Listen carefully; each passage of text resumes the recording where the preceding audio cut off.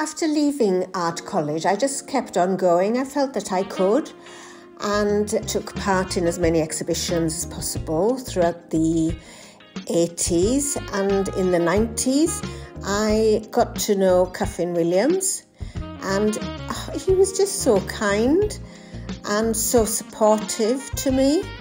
And it was Cuffin who introduced me to Thackeray Gallery in the year 2000. My relationship with Thackeray Gallery has changed everything for me, and it's created a real stability and structure which wouldn't have been possible before then. I've had a solo exhibition every 2 years since 2003, and each of those solo exhibitions has been a sort of a stepping stone for me in the development of my work.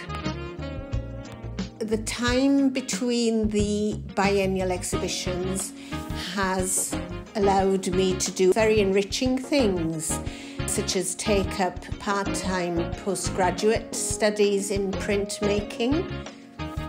In 2012, I was able to spend 3 months working in Columbia University, New York, developing experimental large-scale works on paper. With the support of the Arts Council of Wales, I was able to spend a month in 2016 in India, developing new work in fabrics and stitch, inspired by the Mughal paintings. In my studio, I like to have several works on the go at one time, and I move them around constantly. It helps to have music, and as I'm getting older, I seem to be choosing more dance music, music with a pulse, music which feels energetic to me, and that seems to help me progress. I always work standing up. Even the stitched pieces are worked standing up and just pinned onto the wall loosely. I was pleased to be able to create the stitched piece, The Garden, for the exhibition.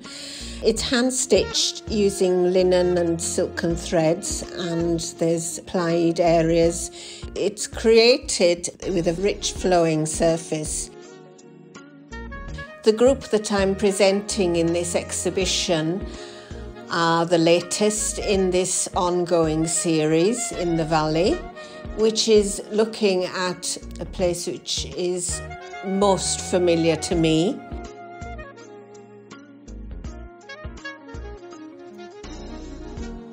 So this will be my 10th solo show at Thackeray Gallery, and there'll be 30 works on display.